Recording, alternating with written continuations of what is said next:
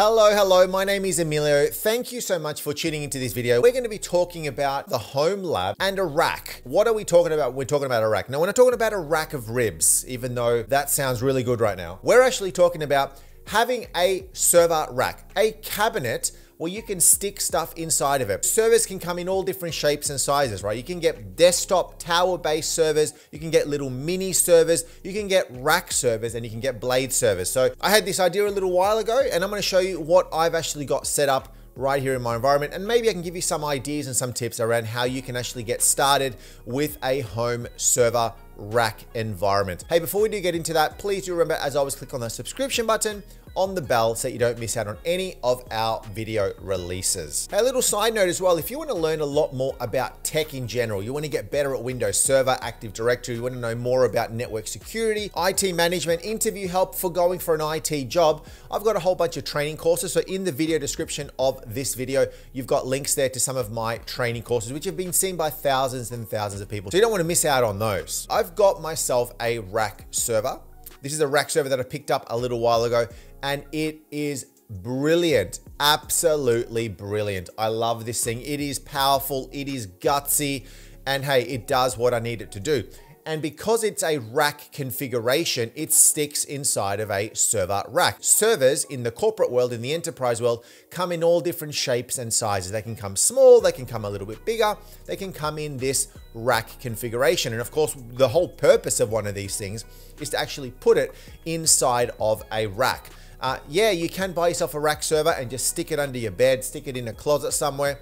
But really the main intention of this is to put it inside of a server rack. Rails on the sides, on the left and the right, and it just sort of slides into place, slides inside of your rack, and then it's kept in this nice little spot. And of course, the nice thing about having a server rack or a server cabinet is that, hey, I can put all my tech gear in there, I can make it look nice, I can cable it, I can label it, and then I can relocate it very, very easy. I just pick the thing up. Well, you don't pick it up because it's pretty stinking heavy. You maybe roll it, because mine has got wheels on the bottom. A lot of these racks have got wheels on the bottom, and you can just roll it and move it around from place to place. But the nice thing about having an actual cabinet is that it's all in the one spot. Because here's the deal, when I started out building my, well, I thought I wanted to build my my lab, right? My home lab at home. Of course, my lab being a spot where I could just learn stuff. I wanted to just play around with stuff. I was working in technology, but I wanted to learn more. I wanted to tinker around with the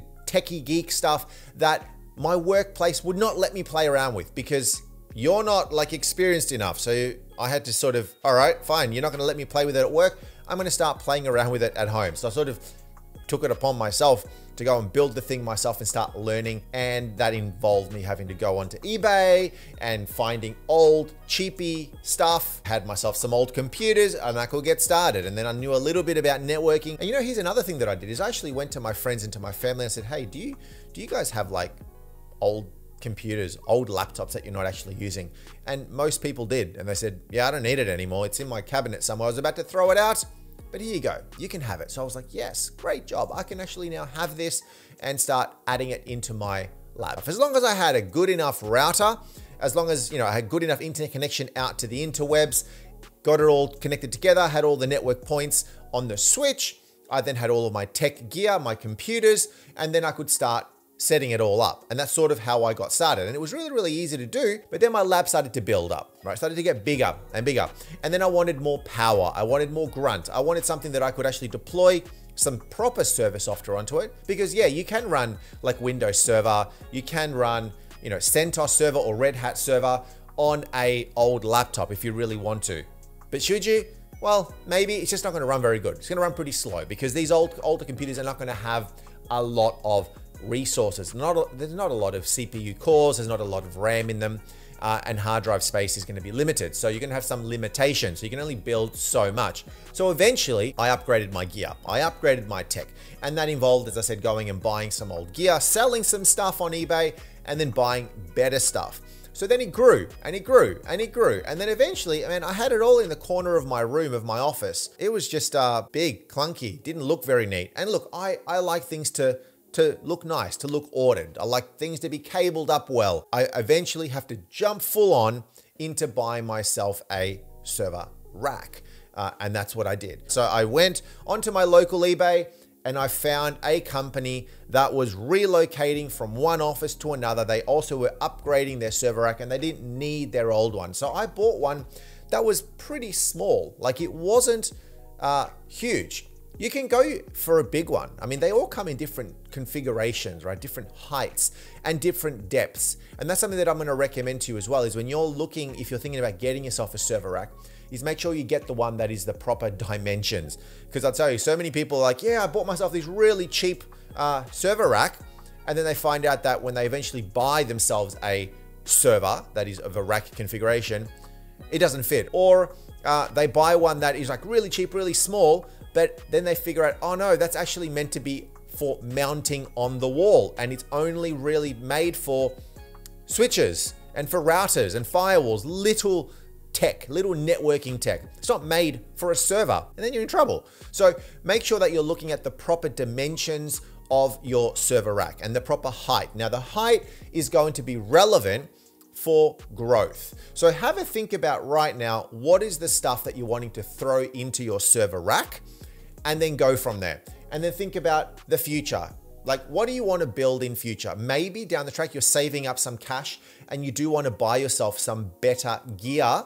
Well, then consider buying one that is slightly taller. It's always better to have a little bit more. Like, the last thing that you want to do is you don't want to regret buying one that is a certain height, and then later on you go, I should have bought myself a bigger one, and it's too late. You're now gonna have to go and find another one and spend more dough. We don't want that. So get yourself one that is big enough. So I bought myself that one that sort of gave me a good 5 years of life, right? 5 years where I could upgrade stuff, and makes it really, really easy. The other thing that I did, I wanted to make sure that it had built-in fans. I wanted to make sure that the rails inside of it were actually in there, because some people actually are selling racks without the rails. I know, crazy. Or without the actual nuts and bolts. Because what you're gonna need to do is you're gonna grab these nuts and bolts and you put them into the rails inside of the cabinet, and then you attach the other end, the rails, to the servers and to your storage and stuff, and then you slide it in. So you may have to buy a rack and then buy those nuts and bolts later on if they're not coming with that. And then the fan as well. I mean, do you want to keep the thing cool or not? Because these things are gonna get pretty hot, right? You're gonna have all of this big tech gear inside of your rack, and it's gonna get hot over time. So it's sometimes good to have a fan built into the unit at the very top, and it just plugs into your normal power. Makes it really, really cool. Here's the other thing, is some of the gear that you may have, especially if you're starting out building home stuff and you've got a whole bunch of home computers, is most of home devices don't rack very well. Like, they're not designed. Like, if you've got an old desktop or a laptop that you're wanting to use, well, that doesn't really rack into a server rack. So then what you do is you buy trays. Now, sometimes you may actually find a server rack that has the trays built in. Great. Otherwise, you can go and buy them. They're not expensive. I picked them up for like 40 bucks on eBay for an actual tray itself. That way I slide that sucker in, and then I can put my stuff on top of the trays, and that way it just looks a little bit nicer. Because here's the thing that I found. This is what I actually started doing, and then I realized, no, why am I doing it this way? Is you can be tempted to start putting things on top of each other. You buy something and then you just put something on top of it, something on top of it, something on top of it, rather than separating it with proper trays. And what you're gonna find is over time, the things are just gonna start running hotter. You want good ventilation. You want good airflow inside of a cabinet. So separating the things with trays, with rails, if you've got rails on like a server, is pretty good to do, because you want to have a bit of better airflow, right? A lot of people are going to do this slightly differently, and having worked in tech for a while, a lot of businesses sometimes do it differently. We're talking here about the order of things, and what I would generally recommend as a good practice, if you've got just the one server rack, start with your networking gear at the very top, and then work your way down. Your networking gear at the very top, then maybe your servers, then your storage, and then down the bottom, like your UPS units. UPS being like for your power, uninterrupted power supplies and things like this. So an order is pretty important. Something else that I like to do is I like to have my server rack with like glass or perspex clear on the very front, so I can actually see inside of it. A lot of these are gonna come with a door that you can't even see. Some of them may not even come with a door. So if you want to show off all your stuff with no door, that's fine. And the other thing that was really helpful is making sure that I found a rack that had at the side panels could be removed quite easily. Because once you've put stuff in there, it's pretty annoying to get access to everything. So especially when you're routing cables and power and everything like this, having access to the side panels and opening it up, really recommend that one big time. Now look, if you want to know more about the server itself and whether I should be going for a small, medium, big rack server, I've got a whole other video where we're talking about that topic specifically. So you may want to go and check that one out, where we talk about exactly what is the best configuration for you in a home and why, right? So that's a good one to go and watch. But yeah, I mean, I totally am going to recommend getting yourself a server rack at home is going to be the best. And then, you know what's cool is because it's at home, you can pimp the thing up. You can then make it look pretty snazzy. I put like LED lights inside of mine just because because I could. At work, I don't need LED lights. Like, who cares about LED lights at work? But because I'm gonna be seeing the thing and I'm gonna be showing it off and I'm gonna be like, hey, look, John Smith, check out my awesome server cabinet. I wanted it to look nice as well. So I made sure that it was decked out nicely. Little caveats or conduits where I could run my cables through so that overall the thing could look better. But yeah, if you've got the dough, if you've got the cash, and if you wanna make the thing look better, work better, keeping it cool is important, and then it makes it easy to just move the thing around. It allows you to sort of keep everything in one spot. Get yourself a server rack. Hey, subscribe, do the like button, do the bell as well so you don't miss out on anything. Hopefully this video helped you out, and if you did, let us know down below in the comments. Let me know if I missed anything, any tips that you can give me as well to maybe make my server rack a little bit better. And that's it for this video. Thanks for tuning in. We'll see you on the next one.